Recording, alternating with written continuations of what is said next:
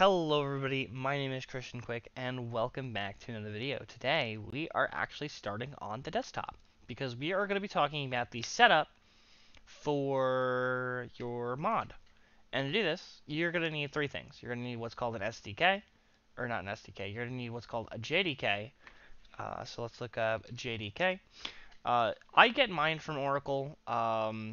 If you just go to Windows and then you go to your installer, you can download. I'll show you how to pull that up in IntelliJ.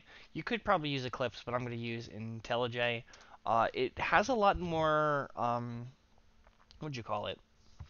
Like, it does more with the GitHub, the Gradle as well. There's more functionality. Like, there's more things you can do with it. There's more freedom of stuff that you'll be able to do with it. But the main thing is, you just need the Java. So as long as I have the Java, the Gradle, and the GitHubs, that's fine. And you'll notice that they all come down under the Community Edition, which is completely free, built on open source.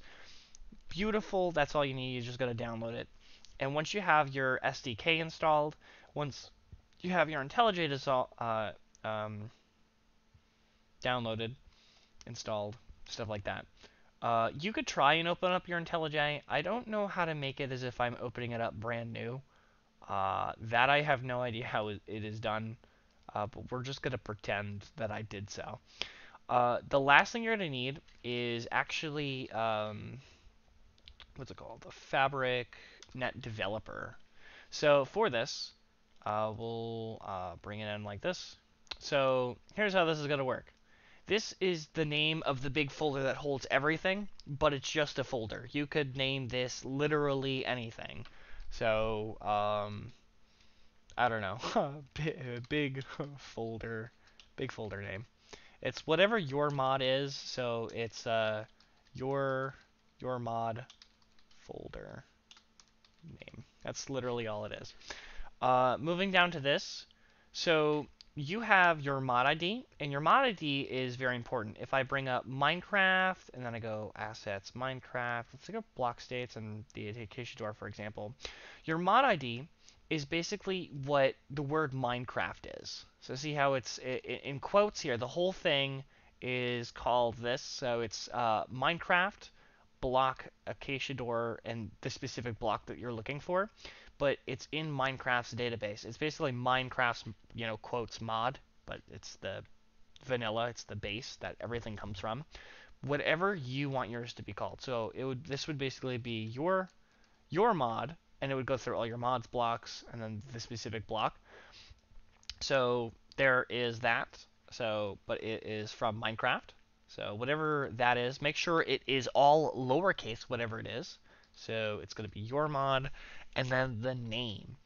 The name is I was always told to use net instead of .com, but then it's going to be your name. So your mod, whatever you call, make sure the thing is lowercase. Here's your name. There's all that. Make sure that all three of these, we will be using data generation, but I'm going to personally put in the codes because I don't really know how it's going to work. This whole thing is newer. We used to have to grab it from GitHub. There's an example package and stuff like that, and the process is a lot more complicated. So just make sure all these are turned off. Take out your download template, and then go in your downloads. You can extract it here. It doesn't really matter. Extract, delete the zip file, and then from here, whatever you want to change the name of this folder, I would do it now. do it just right here. Before you touch anything in this folder, this is because once everything's finalized and is become final, you won't be able to change this. So once again, your mod. Okay, this is the folder name. So we're gonna bring now that it's here, we're gonna bring it here, and we don't need that. When it comes down to your IntelliJ, you're gonna open it, and then you want to do to File, and you want to go to Open, because I've never seen this before in my life. So you have your little C packet or whatnot, because you want to find it. And because I put it on my desktop personally, it would be in here, it'd be in users, whatever your computer name is, and you'll see automatically that little thing right there means that there's some code in there. So we're going to click on here, and we're going to find our your mod folder, whatever it is, your mod folder name, click on it, and then hit OK. This window, if it asks you if it's like to trust something, go for it. There's all that. I think I might have actually copied something. I'm gonna see if it's the Control V. Yeah, let's go. The MIT license. So your license, I do have this in the GitHub. It's the only thing I'm going to be copying and pasting in this video. When you first open up IntelliJ, it's going to run a couple things in the background, so just kind of let those do their thing. And while they're doing their thing, we're gonna focus on a couple things. So in here we have our main, we have your name, your mod, and in here, so it's called your mod, and that's fine. So in here, you're gonna call this the same thing as your mod. Oop, yeah, refactor, rename. I know it's in here. There it is. And you're gonna call this the same thing as your mod. Whatever this is, you're gonna call it, except it's gonna have a capital letter. So make sure whatever it is, you're gonna make sure it's got a capital letter, and then you got your mixin. From here, you are also you're also gonna want to make a new folder, a package, and it's gonna be called your mod, and then just put everything in that package. Refactor,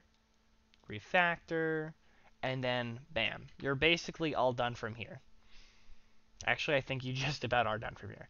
From that, there's two things that we're going to look at, because everything in all your folders are done. That was literally all you needed to change. You don't need this, and you don't need this. You do need your logger to say your mod. When it comes to the build.gradle, the only thing I would change is for this to be 1.0, and then come down to where this is mod implementation, and then just backspace it until you see these three all go through. Then that's all good. That's literally all you need to do in this. And then the final thing, here is all your personal stuff. So from here, you have your mod version. So what I see a lot of people do is they will either say, this is how my mod perfectly is, it's beautiful, I love it, and we're just going to just keep making updates, so it'll be .1, and then you'll make like a 1.0, maybe even a 1.1, .2, .3, .4, because that's what Minecraft does.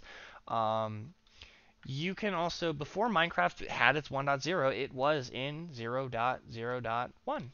And then you can have 2 and 3, and you can keep going up until you are done with your mod once it's complete. Like if you have a goal in mind, then the 1.0.0 would be the officially completed version. But honestly, that is completely up to you. It doesn't matter one little tiny bit what it is. Like I said, this repeats net.yourname. So whatever your name is, you would write it here. And I mean, it should already be automatically downloaded, so I'm just pointing that out to you. And then the last thing, your mod.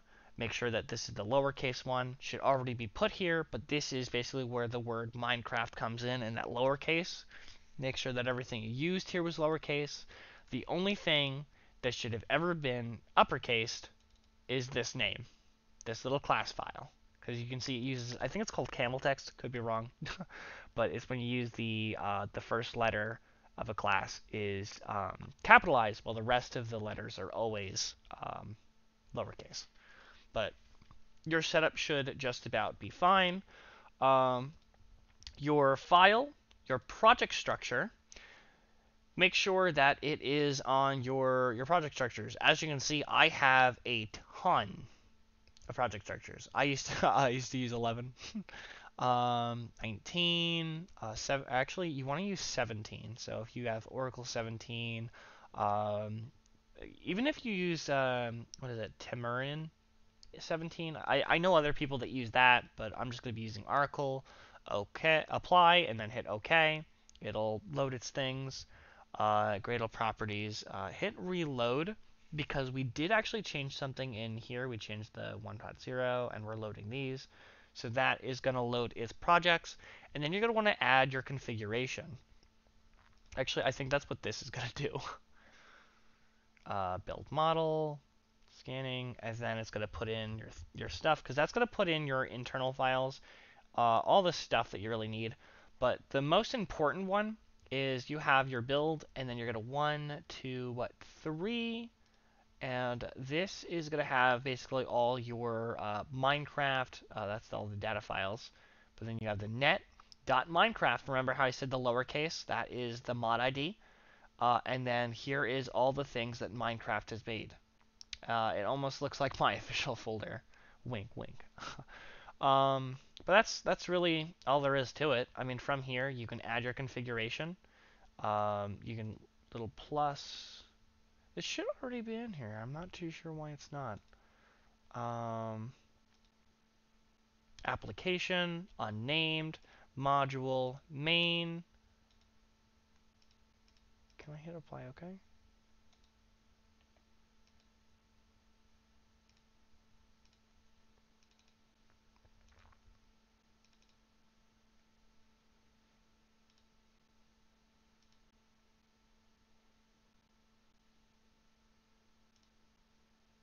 Okay, I don't know why it wasn't doing it, but you should be able to do it like this.